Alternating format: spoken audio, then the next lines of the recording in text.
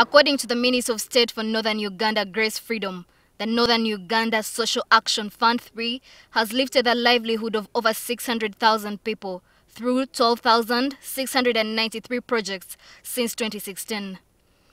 The fund was implemented under the 3rd Northern Uganda Action Fund within 8 sub-regions of Northern Uganda as an initiative to improve the welfare for poor and vulnerable households in Northern Uganda.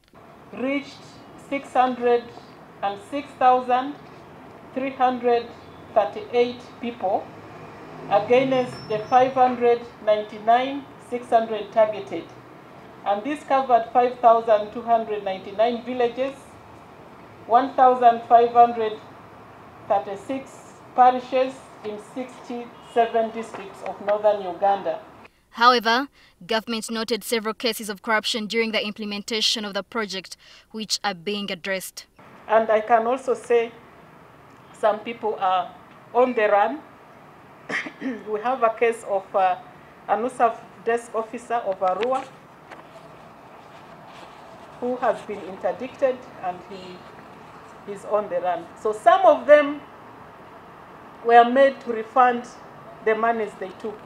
However, the minister admits that despite the achievements, poverty rates in Northern Uganda remain high and far above the national average of 20.3%, as 52% of the population still practice subsistence farming compared to 39% at national level. And the reasons for this poverty increase is relying on traditional farming methods with rudimentary tools, lack of agro-processing and minimal value addition, natural disasters.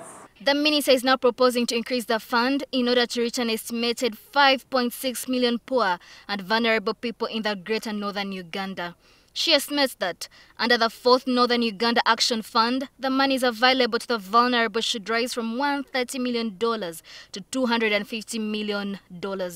We worked with in NUSAF3 was not very adequate, and it made us spread very thin on the ground.